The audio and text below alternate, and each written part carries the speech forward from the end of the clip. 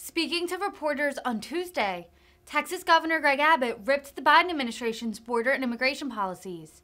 Abbott, who has earned the ire of blue state and city officials for busing migrants out of the Lone Star State, said that President Biden also engages in the practice of transporting migrants.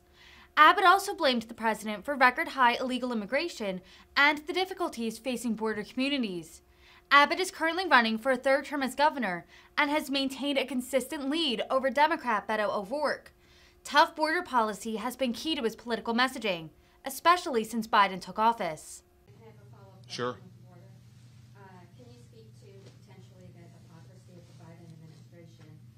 Just learned today they've authorized, I think, 2,500 troops in 18 states to go down to the border. And I believe under your Operation Lone Star, there have been about 10,000 Texas National Guard. So could you speak to that in terms of what Texas has been doing? And I'm assuming you have not heard back from the president on your invitation to come and see what's happening at the border. So, last point first, and that is when you see the chaos and devastation caused by the Biden administration's policies on the border, it's shocking he's not been down there to see what it caused. Go back 2.5 years ago.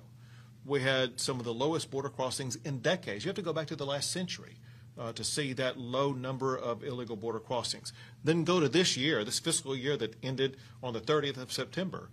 We set an all-time record of 2.2 million apprehensions of people coming across the border illegally. He's clearly, by his own policies, caused record-setting illegal immigration, but it goes beyond that.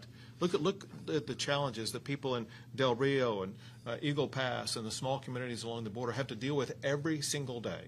And it is hypocritical on the one hand for the president and his staff to criticize me for having deployed the National Guard to respond to his open border policies, now for them only to begin to deploying their own National Guard. But it's equally hypocritical for the Biden administration as well as others to criticize me for helping out our local communities by busing migrants to sanctuary cities like Washington, D.C., New York City, and Chicago, and then them actually Biden himself and his administration moving migrants themselves in the middle of the night.